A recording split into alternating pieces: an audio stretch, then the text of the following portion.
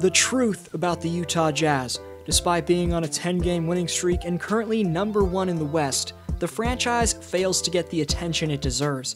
This video shows you if the Jazz are legit West contenders, and make sure you stay tuned to find out who Utah's breakout player is contributing to their 2021 success. If you're already subscribed, welcome back to D-Flow Hoops. If you're new here and a basketball fan interested in NBA rankings, predictions, and stories, welcome aboard. You came to the right place. Please subscribe and hit notifications so you're updated every time I post content. Now let's get into this. Utah's won 9 of their last 10 games by double digits, and Rudy Gobert's been playing with an edge ever since Shaq implied that he didn't deserve his $200 million contract. But Gobert's not thinking about that, he's locked in, as after he dropped 29 points, 20 boards, 3 steals, and 3 blocks on the Mavs, he said after the game, quote, "It's exciting, but it's really early in the season. Our goal is obviously to be one of the best teams in the league, but it's really to be ready for the playoffs." You probably know Rudy as the 2-time Defensive Player of the Year. He's also a 4-time All-Defensive Team player, 3-time All-NBA player, and he led the league in blocks back in 2016-17. But Gobert's lob catching and generally his ability to dominate in the screen and roll make him an underrated offensive player. Maybe he can't stretch the floor with a jumper, but to get Rudy a bucket, all the Jazz guards have to do is throw a high-arcing lead pass into the paint, because after Rudy sets a screen, his lethal combination of size, speed, and finishing make him a constant threat for opposing defenses. Of course, he's not going to be a 20-point-per-game scorer like the 4-time champion Shaq, but I think the Diesel's hate for Gobert is completely out of line. This man's been the rebounding and defensive backbone of a Jazz team that's been a contender in the West for about 5 years.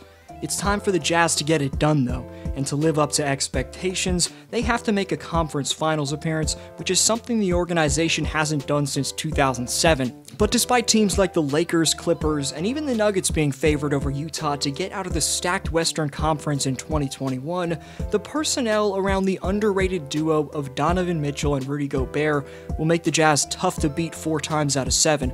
Last year, the Jazz were missing their second leading scorer Bojan Bogdanovic in the playoffs, and they only had 8 healthy players in total, but Utah only got 1 shot in Game 7 away from beating a Denver team that ended up getting 3 wins from reaching the finals.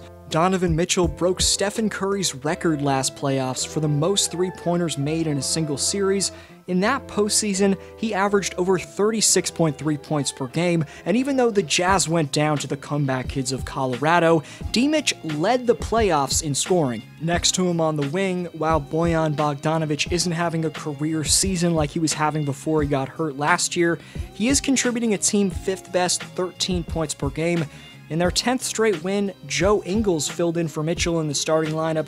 D-Mitch was out with concussion protocol, but Jingle Joe scored a season-high 21 points, made 7 of his 11 deep-range shots, and he also dropped 8 dimes. But Utah's breakout player, and a legit 6th Man of the Year candidate, continues to be Jordan Clarkson, who tore through the Mavs defense and dropped 31 points. Not only does the speedy Filipino provide valuable shot creating, but he's got experience playing next to LeBron in the finals, and he's clearly developed leadership qualities as his career's progressed. Jordan said after the win to Dallas, quote, "We're trying to create our identity, getting up the floor, playing fast, defending, shooting threes, getting in the paint.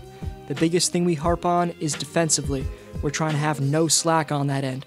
Clarkson's currently the 2nd highest scorer off the bench in the NBA, and right behind the Spider, he's also been Utah's 2nd leading scorer this year. Then there's the improvement of their 2019 trade acquisition Mike Conley. After the point guard missed a heartbreaking 3-point shot, which would have put the Jazz in the 2nd round last playoffs, he's bounced back in 2021.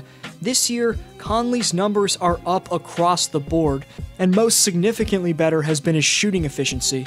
Mike looks extremely comfortable quarterbacking Utah's offense, and he looks like the prime Memphis Grizzly version of himself. If the 33-year-old veteran can keep his impressive numbers going through the playoffs, the Jazz become that much more dangerous.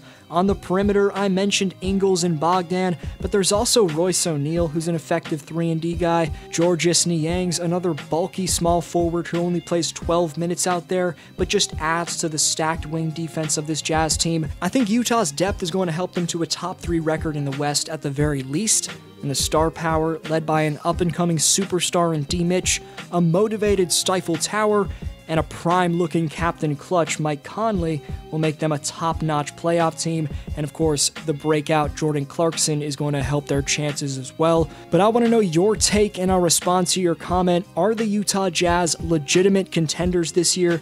This was D-Flow, you're the best for sticking around, and I'll see you next video.